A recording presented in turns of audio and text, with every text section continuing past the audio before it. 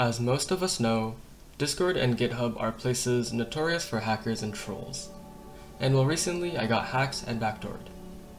A while ago, I created a video where I attempted to get 1 million pings. I had to use multiple bots due to Discord's rate limit. My attempt was successful, but I wanted more. More pings in less time. So I researched and learned of something called Discord webhooks. In short, they are bots with only message sending permissions in a confined channel. I tried writing my own code, but the Discord webhook and bots seem to have the same rate limiting.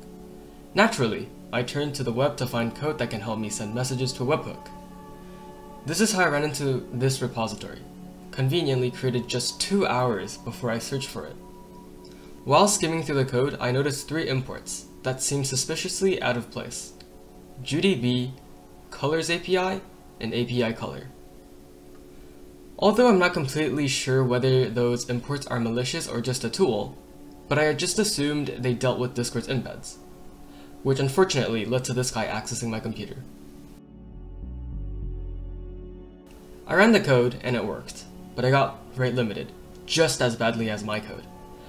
So I called it off for the day and went to bed. However, the code had already infected my computer.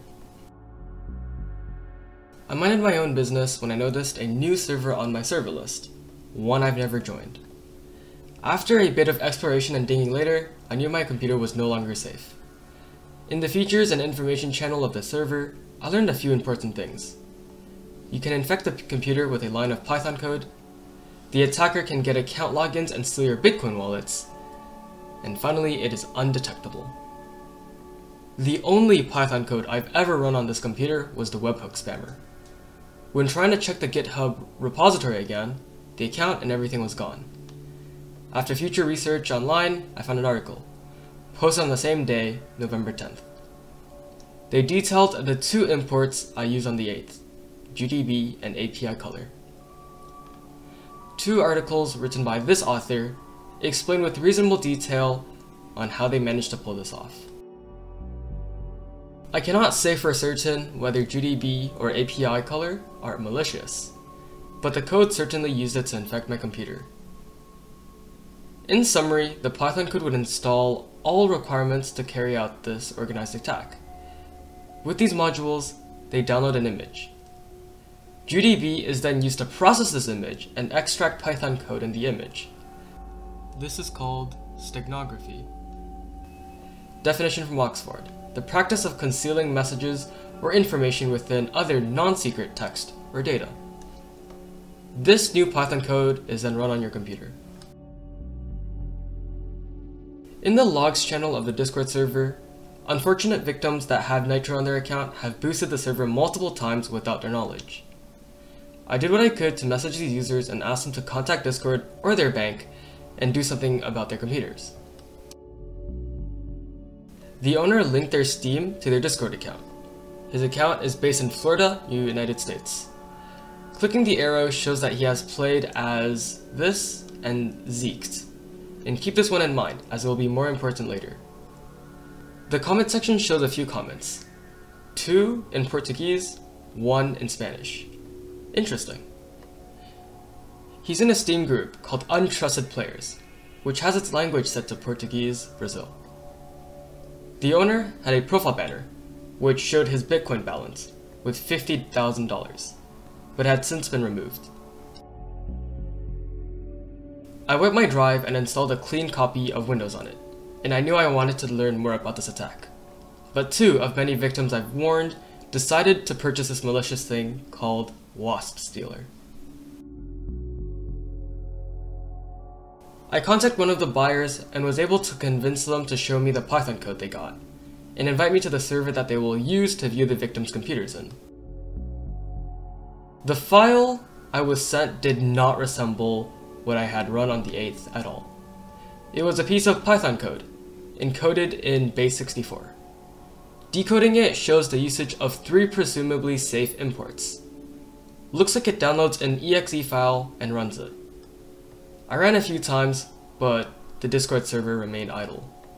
But the code did show a web address, misogyny.wtf. The website contained nothing but text, most likely source code for an exe. The site does not have a homepage, and the viewing page was the only one available. Online tools were not able to extrapolate any information as they were all set to hidden. However, we know the website was registered on Namecheap and later last month on the 26th. An abuse email can be filed at abuse@namecheap.com.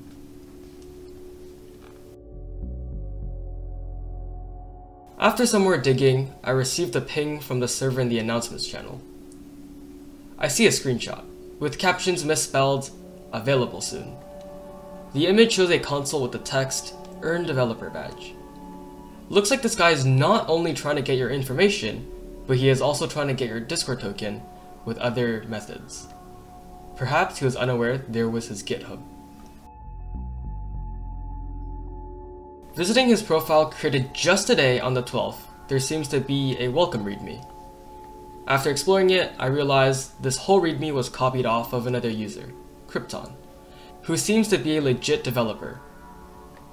Of course, I had to inform Krypton, and it looked like this isn't the first time Krypton has had his entire readme copied.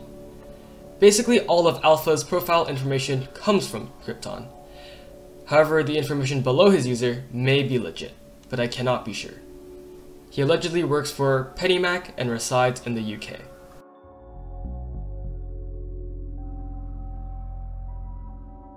The first one, called Earn Discord Active Developer, currently has no code. However, it is said to help you get the Discord Active Developer Badge if you give the program your Discord token. A video was linked in the README called Get Active Dev Badge, made by Zeeked, the exact username as the one on the Steam profile. Posted just 33 minutes before I checked, the video features the app and how to use it. I'm certain to an extent that this video was created by Alpha, and his username conveniently shows up as a team at timestamp 103 of the video. From the language of Discord and language choices from his app, it seems like he is in Portugal and speaks Portuguese. The video for this thumbnail is taken from another YouTuber gaining popularity by the name No Text to Speech. No Text to Speech uploads legitimate Discord related videos. If you do want this badge, I advise you to watch No Text to Speech's video. This repository seems to be a two-factor authenticator application. It claims to be a Google Authenticator, but of course it is not. After inspecting the code, it seems to be using a legit module called PyOTP, presumably not malicious as it is quite popular. The code is quite short, and nothing seems out of line. Once again, if you want a 2FA authenticator, I suggest Google's actual authenticator, or Auth by Twilio. Back to the Discord. This time, he completely revealed his GitHub and repository, asking for 30 stars to reveal the active developer badge code. As of now, this is all that I have explored. I wanted to get this video out there so people are aware. From my mistakes, I hope everyone has learned not to run code, even if it's from GitHub, and it is much safer to use code from reputable repositories. More follow-up videos should be on their way.